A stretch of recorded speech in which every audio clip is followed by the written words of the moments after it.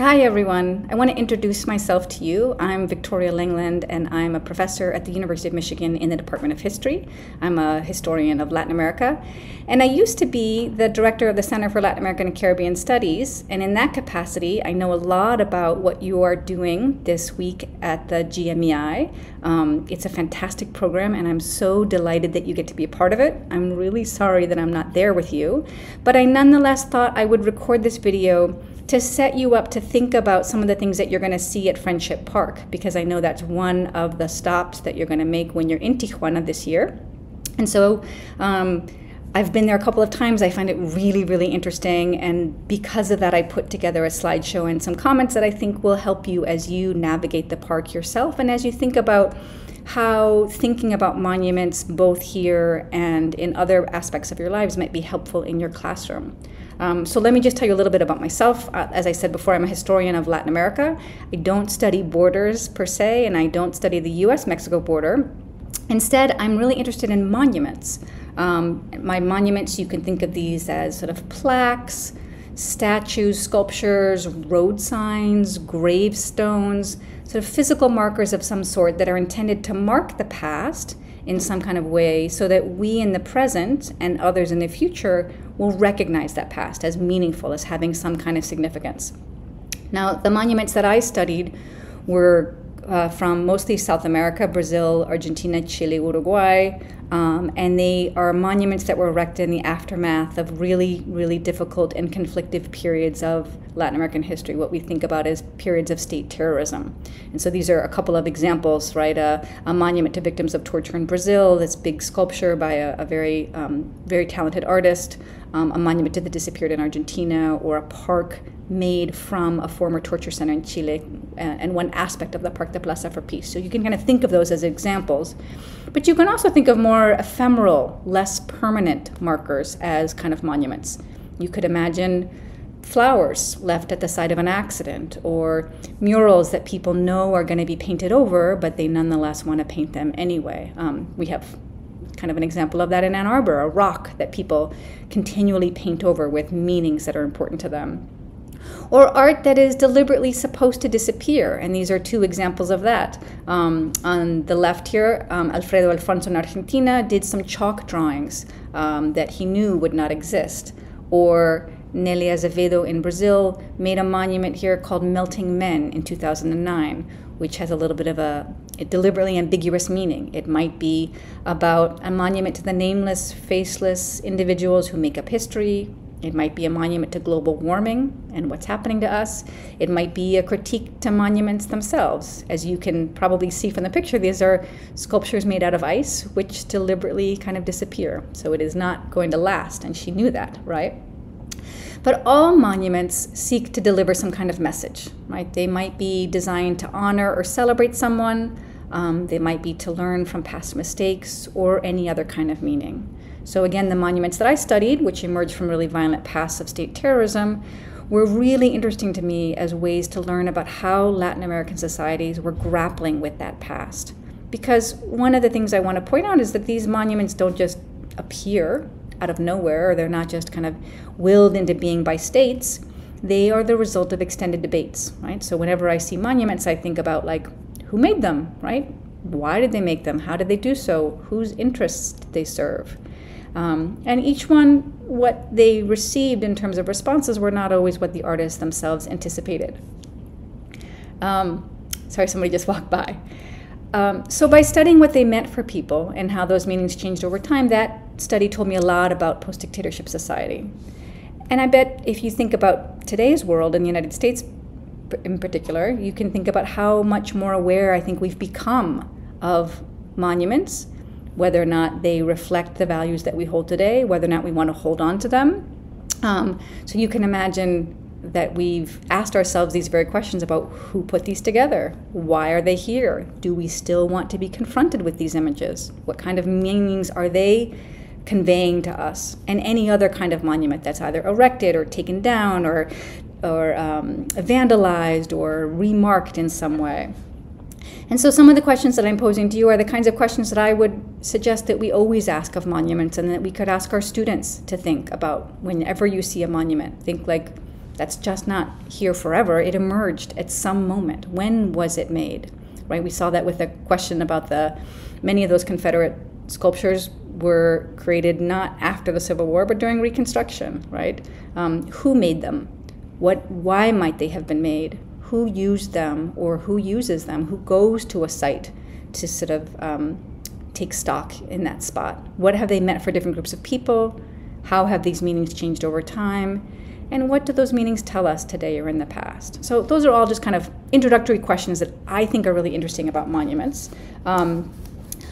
As I said earlier, I wanted to speak about monuments and history because I saw that as really present in Friendship Park, this place that you're going to go to.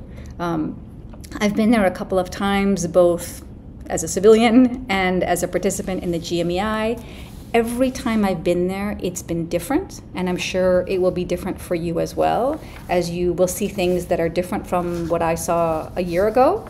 But it's a really fascinating place, and so I hope you find it interesting. So let me just tell you what I'm going to do with the rest of this presentation. I want to talk about border parks along the US border, because Friendship Park is not the only one, so you can kind of put it into context with other border parks. I want to talk about the history of Friendship Park, and then I want to go back to what I was kind of teasing you with a little bit, and to think about Friendship Park as a monument to the border and what kind of a monument it is. So let me talk first about border parks. The US has 4 border parks. These are binational parks that share land and access across the border. So we can think about how these parks along the US border have sought to reinforce the binational relationships between adjoining countries. 3 of these 4 border parks are on the northern border of the United States, so the US and Canada, and only 1 is on the southern border, and that's the border park that you're going to visit this week. So of those 4, I'm just going to walk you through them really quickly so you can kind of get a sense of what these other border parks look like. One is called the Peace Arch Park. It's between the state of Washington and the province of British Columbia. There are 22 acres in Canada and 20 in the United States, so pretty even there. It was founded in 1921. The arch was built in that year to commemorate the end of the War of 1812 between the US and Great Britain and the treaty that followed. For the treaty at the end of that war said that there should no longer be a militarized border between the 2 countries, that we shouldn't need a militarized border anymore. And I don't have a photo of this, but there's a plaque that was put up at the park in 1936 that celebrates this, quote, unfortified boundary line between the 2 countries, and says that we need to remember the more than century-old friendship between these 2 countries as a lesson of peace to other countries, that other countries can learn from the fact that we share a border, it's not militarized, and we have a friendly relationship. So this Peace Arch Park is right next to a land border crossing, either pedestrian or by car, but the park itself is considered a binational zone. You can enter the park without a passport from either side. You can enjoy the park. It's a place where people can come in from either direction and spend time together. And this was especially helpful during the COVID-19 pandemic when the actual border was closed and one could not traverse from the US into Canada or vice versa, except under very, very limited circumstances. So people were able to nonetheless gather at this binational park and exchange stories and see one another, which was very helpful for them. The second example is the Waterton Glacier Park between Montana and Alberta. It's much bigger. This is 1,800 miles, and this is because there's a national park in Canada, the Waterton Lakes National Park, and Glacier National Park in the United States that share abut this border. Both parks, by the way, are World Heritage Sites and also biosphere reserves declared so by UNESCO. But this was declared a binational park in 1932. After Rotary clubs from both sides began meeting together and lobbying that there should be a peace park. Now in this case, in part perhaps because of the size, one does need a passport to enter, but it's still supposed to be this shared example of binationalism and peace between the 2 countries. And then the third example I'll show you quickly is the International Peace Garden between North Dakota and Manitoba, also formed in 1932, so there's a lot of activity in the 1930s about these binational parks. And in this case, it was gardening associations from both countries who requested this. They wanted to have something right near the geographical center of the U.S.-Canadian border. So both states donated land, about 2,400 acres, and they created a garden that extends across the two places. In this case, again, you do need a passport to visit, but it's supposed to be a very amiable shared space for those. Now, I'll note that in the 1940s, there were efforts by Franklin Delano Roosevelt and Manuel Avila Camacho in Mexico to create a binational park with Mexico at Big Bend, but that did not happen for a variety of political reasons that I won't go into. But until 1970s, this was it. These three parks on the northern U.S. border, and not any park on the southern border until Friendship Park, which we will look at now. Here's some images of Friendship Park. It's between California and Baja California. It's less than an acre of binational park. The U.S. part is owned by the federal government and is under the jurisdiction of the Border Patrol, and it sits right next to a California state park called Borderfield Park. So it's federal government next to, or federal land right next to state land. This slide should just give you a taste of what that looks like, and we'll be looking at a lot more images in a minute. But let's turn now to the history of Friendship Park. Where did this come from? How did it form? And then how did it become what it is today? And I'll say that as I go into this history, this is not the result of original research, but rather I found other scholars who had done some great work on this, including 2 wonderful master's theses and lots of online materials. But I found it so interesting when I went to the park. I needed to know, like, where did this park come from? How did it emerge? That I dug into some of these things, and what you're seeing are some of those results. So I found this photo. It's undated. I believe it's probably about 1970. And I believe that this is what the border looked like before there was a park. Like I said, could be late 1960s, could be early 1970s. People describe it then as a place where beachgoers and surfers used to meet up, pretty casual, nothing fancy. You might consider it kind of unremarkable, except for the fact that there's this huge monument, right? This big boundary marker. And let me take a moment to tell you what these boundary markers are. These were created in the 19th century after the Mexican-American War. And to refresh your memory, that was 1846 to 1848, when a lot of territory where the boundary between the United States and Mexico was redesigned and renegotiated. And so at the end of that war, teams of surveyors set out, Mexican and U.S. American surveyors, to make maps and to mark that boundary, some 2,000 miles. It took 6 years to kind of mark the boundary. And as they did, they marked it with a variety of kind of structures to show that they had been here and that this is exactly where the boundary between the U.S. and Mexico existed. As they did, they numbered them from 1 to 258. And they used different kinds of materials depending on who was there and what terrain it was and what year it was. So you can see there's, piles of stones, there's bronze, there's marble. So this is the original monument, number 1, photographed back in 1890. It had been built in 1848. Sometime in that period between 1848 and 1890, it got damaged and vandalized, which of course makes me want to know who was protesting and what they were protesting and why they vandalized it, but I don't know that. But they had a new survey in 1895 where they decided to kind of remark the boundary or the border between the U.S. and Mexico again, and they redid all the markers, especially the ones that were falling apart, and then they renumbered them. And number 1 became number 258, so they kind of switched the order in which those were numbered. And that original marker in the area of Tijuana became number 258 and was rebuilt in 1898. And this is the one that is still in Friendship Park today that you're going to see.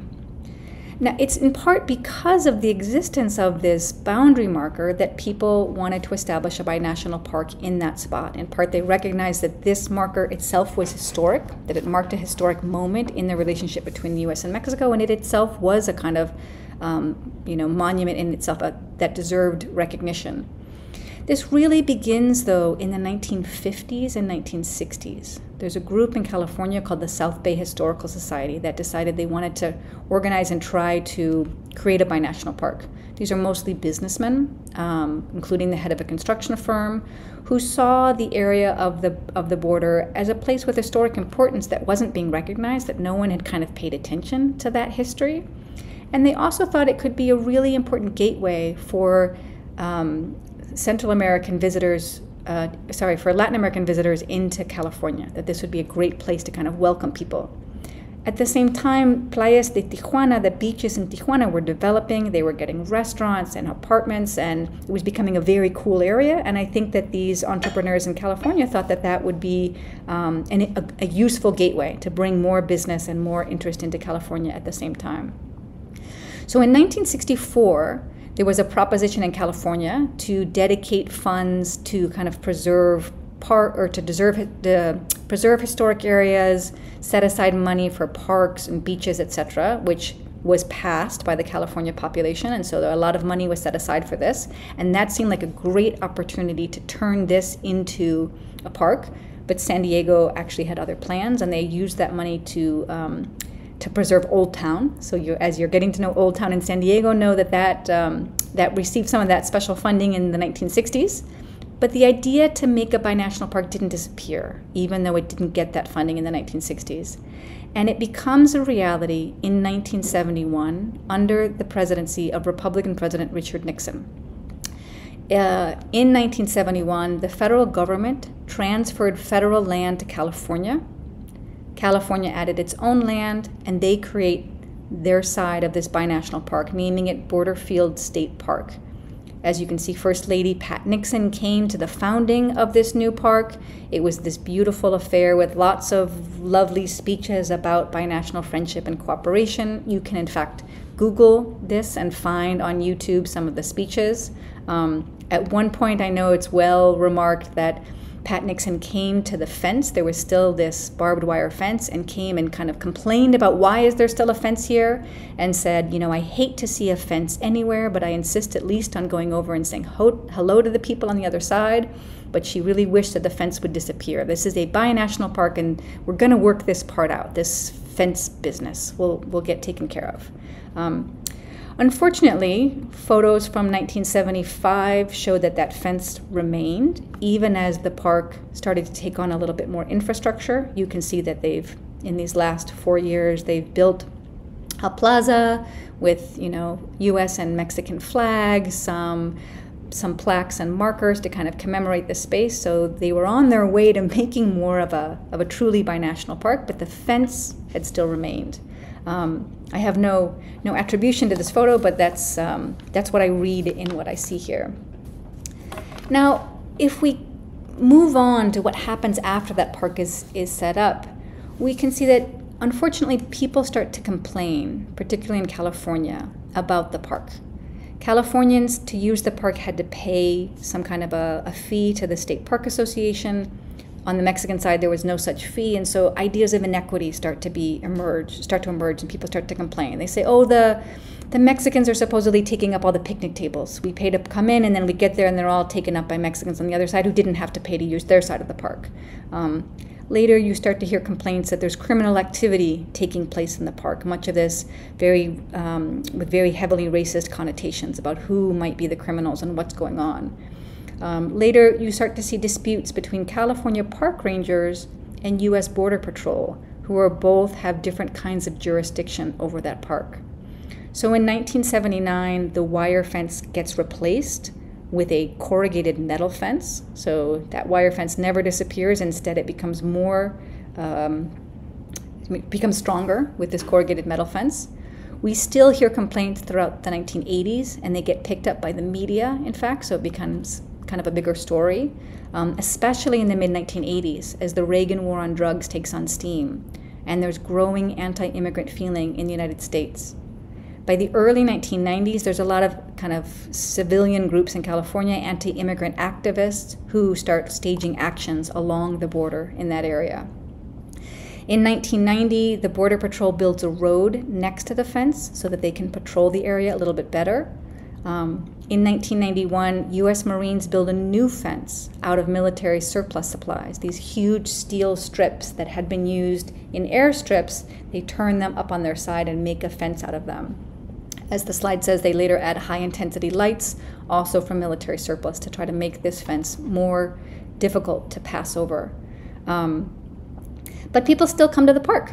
They come, they meet across the border, they talk to one another. There you can still hold hands through those strips of metal. There's enough room to put a hand through, to hold the hand of a loved one. And in 1994, there's another big push in the United States to control immigration. This time under Democratic President Bill Clinton, who passes Operation Gatekeeper and sends lots of extra funds to Border Patrol.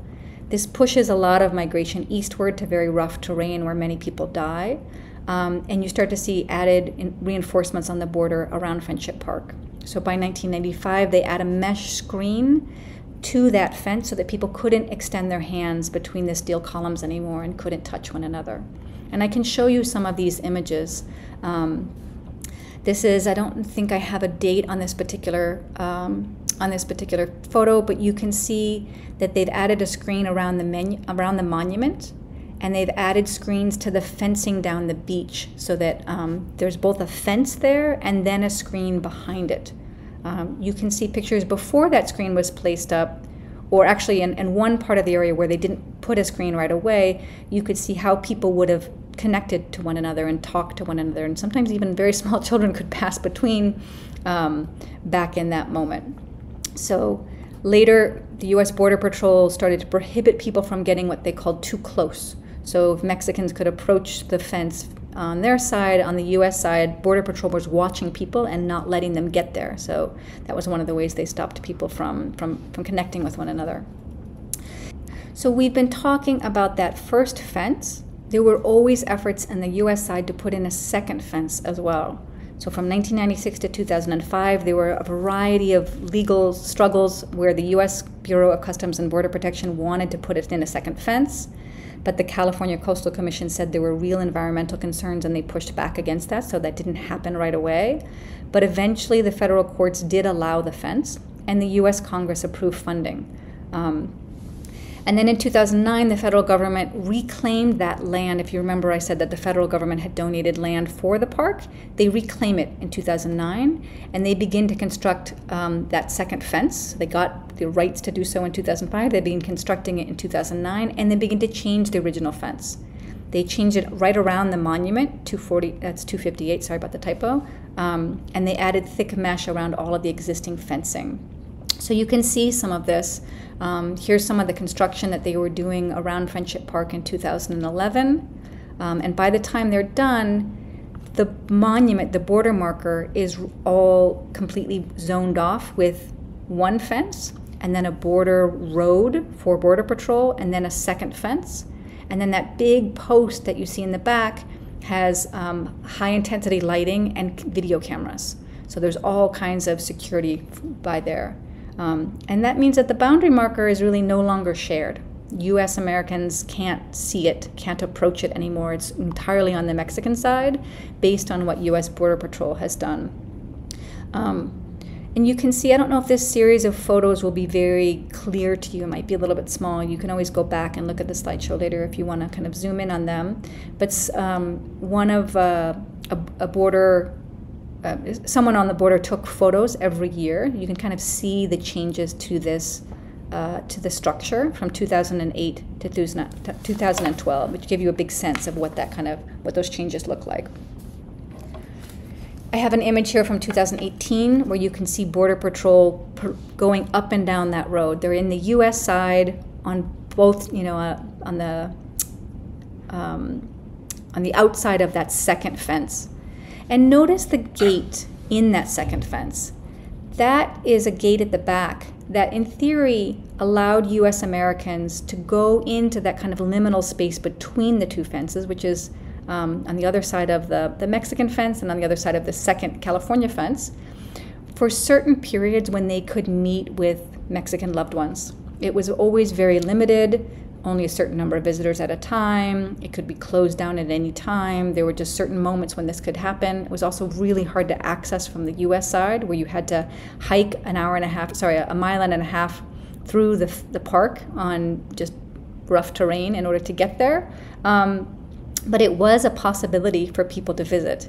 It closed during the pandemic, and as far as I know, that has not reopened, that they've not made that space available. It had always been a space for those who were separated by immigration status to meet one another. So US Americans or people living on the US side, maybe they were DACA kids, maybe they had immigration documents in flux and so they couldn't leave the US.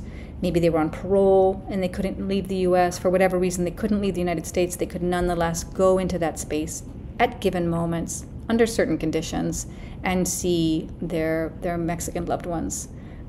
Note that there's a locked door in the first border fence as well. And so if you open the locked door in the California border fence and you open the locked door on the first border fence, that's how people would enter into that liminal space and see one another. And that, I should just point out that the reason that door is there at all is because of advocacy of people like Friends of Friendship Park, which is a grassroots organization that has always argued that the park should be a more truly binational and welcoming space for people from both places. They had, in fact, had negotiated with Border Patrol to still allow visitation at certain events, and they got them to put in that gate.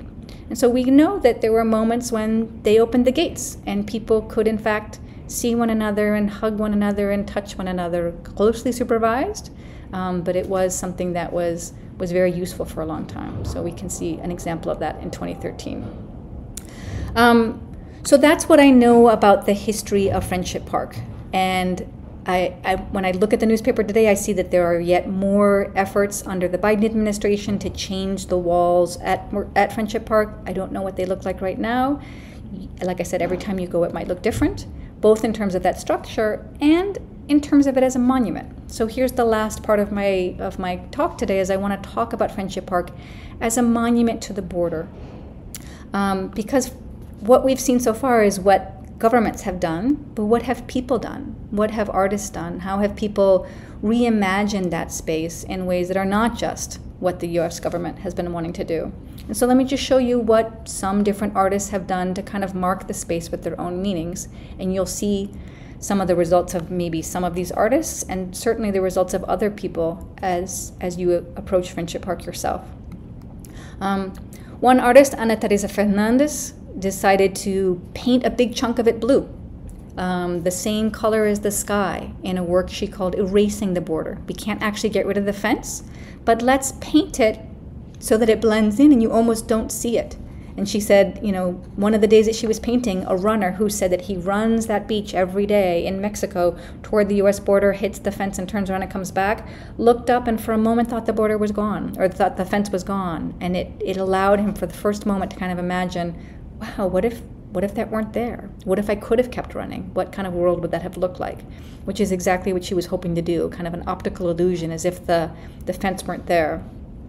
Also, I don't know if you can notice in this picture, but she's wearing a skirt and stiletto heels, which she said was very helpful for her when Border Patrol came and wanted to sort of try to make her stop. She came down and was very kind and polite and tried to explain to them that she was there with her mom and she was just making this painting. She was an artist, and they kind of let her go. So a little bit of playing with gender roles in order to get her art to be allowed. Let me show you a couple pictures of an artist named Amos Gregory, who in 2013 organized at a mural with other deported vets, so U.S. service people who were deported to Mexico, and they painted an upside-down American flag called SOS, Deported Vets in Distress, because one of the techniques in the military, if you are in distress, is to fly your flag upside down so that other people will know that you're in a crisis and you need help. And so all of these vets painted an upside-down American flag, and then painted their names on the white portions of the flag.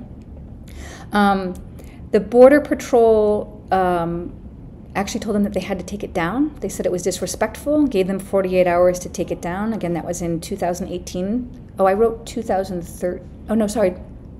I think it was in 2018. Maybe it was 2013. Sorry, my notes aren't very clear. But nonetheless, when I was last there in 2022, it was still there. And you will find out if it's there when you visit. I'll show a couple of slides from an artist named Enrique Chu, who organized some 3,000 volunteers to paint what he called the mural of brotherhood along huge stretches of the U.S.-Mexico border, starting in Tijuana, but not exclusive to Tijuana, and tried to get people to paint different messages of peace and togetherness to transform this border, inspired in part by the U.S. presidential campaign and arguments about a big, beautiful wall. He thought, let's make it a big, beautiful wall, one in which people paint messages of hope and solidarity and resistance. And so you can see perhaps some of those paintings still on the wall when you return. And then I'll point out, those are some of the images that the volunteers painted at that time. And then I'll point out some pictures painted in 2019. Oh, I have her, where's her, sorry about that. I don't have her name on here. Oh, I'm so sorry. I don't have the name of the artist right here. I will have to add it to the slideshow later. But she's a scholar now. She's an artist and a scholar of Chicano studies at Baruch College in New York, where she wanted to paint childhood arrivals of actual people who had come to the United States as children, and to represent them in various stages of their lives. So these are real people that were painted, and she also put into them, I don't know if you can see it, little QR codes. So you could go with your phone, punch in the QR codes, and then hear about their life story and hear who are these many people who have crossed the border. And then my last example are a couple of works by a French artist named JR. This one is in Tecate, where he plays with photographs and huge and large scale to kind of, make us think twice about the physical structure of the border and the impermeability of the border. And so I like this one very much, and this one as well, where artists on both sides of the border created this mural that kind of stretched across the two and made us reconsider what this picture of the border might look like. So those are just some examples of the many examples one could come up with about artists trying to transform the meanings of the border, taking this, this difficult, gashing metal existence and saying that's not what we want. We maybe don't have the power to change this structure, but we can talk about what another world that could be possible if we could imagine what that would look like.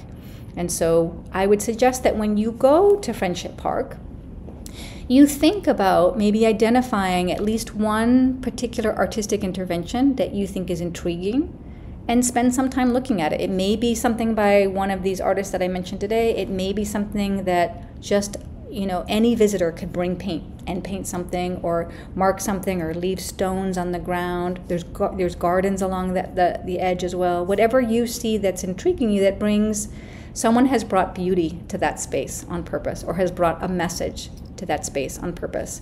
So you might want to go and find one and think about it, and think about what have they done? What's the subject matter? What's the work they're trying to do? What is their intervention? How does the location of that contribute to its meaning? Did they place it next to the water, up high, down low, next to a tree? What are they trying to say? Why do I think that's you? Why do you think? Why do I think that someone chose to mark this space in this particular way? What meaning does it have to me? What does that section mean when I see it? Ugh, that makes me think this. And what do I think it might mean to different viewers? Lots of different people might pass the park in any given day. It's going to mean different things to different people. And if you are brave, ask someone else from the group, especially someone that you don't know well, about a section that they chose and what it meant to them. And then you might think with your students, you could show them pictures of border walls. You could ask them to look at different artistic interventions. You could go to monuments in your own community and think about what they mean.